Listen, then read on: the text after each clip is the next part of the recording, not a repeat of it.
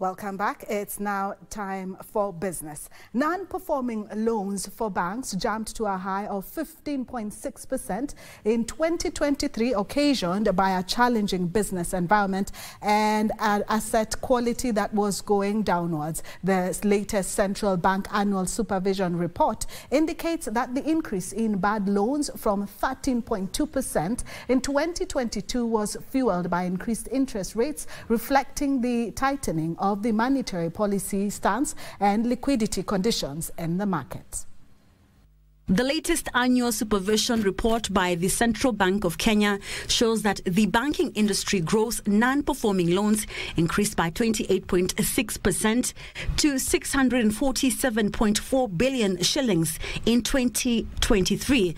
This is against a loan book of 4 trillion shillings that banks advanced to various sectors. The ratio of non-performing loans to gross loans increased to 15.3% from 13.8% in 2022, attributed to the high cost of borrowing as a result of the central bank increasing its CBR rate and the weak business environment.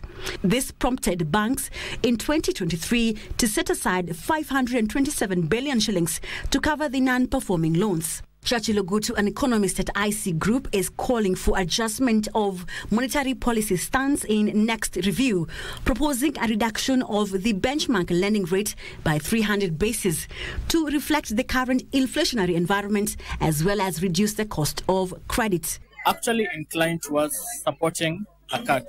The 300 basis points, is here, not there, but towards a cut.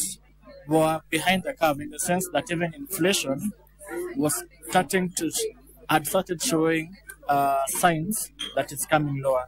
Because basically, as monetary policy response, it's basically to be counter-cyclical, not act on the data that is there, but how will the data be, and then start coming in.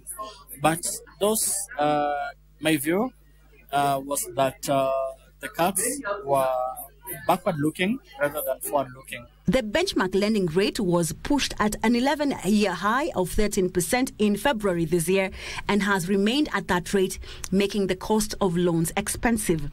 The annual supervisory report indicates that in 2023, banks posted 8.8% decline in combined pre-tax profits that dipped from 240.4 billion shillings in 2022 to 219 billion shillings in 2023, which was attributed to an increase in total expenses. Gerald Nyaoma, Director, Bank Supervision Department at the Apex Bank, noted that deepening the greening of the banking sector is top of the agenda in 2024. In addition, the central bank is keen on strengthening banking sector liquidity by issuance of internal liquidity assessment process guidance note, strengthening of the anti-money laundering framework, as well as a move towards a near real-time supervision through the collection of supervisory data on an almost real-time basis. Weri Mujenga for Prime Edition.